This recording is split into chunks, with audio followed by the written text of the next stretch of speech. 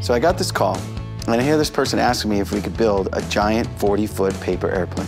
A 40-foot paper airplane that actually flies? One of the ideas we came up with was to take it on a helicopter with a 200-foot lead and then give a release to the cable and let the airplane go into a free flight after that. The paper plane I found fascinating for the simple reason that it ties into what we are trying to do, attract younger people. When the team presented their idea, that was really not the direction we thought any of the recommendations were going to be. Yes, I thought it was crazy, but fascinating crazy.